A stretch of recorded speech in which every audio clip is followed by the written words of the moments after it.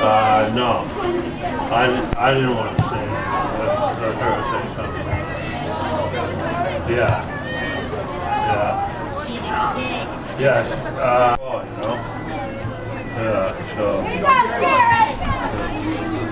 He can have his phone I think they take it away till Tuesday, and then he's free again. And after an interview with Carver head coach Sean Terry, as the team defeated Pembroke 2-1 in the South Sectional final for Division 3. So 2-1 victory in the South Sectional finals against Pembroke. You're moving on to the States. What are some of your thoughts right now? Very happy for the kids. They deserve it. They've worked very hard now for 4 years, and we're ready to go. We can't wait for the semifinal matchup. All right, thank you.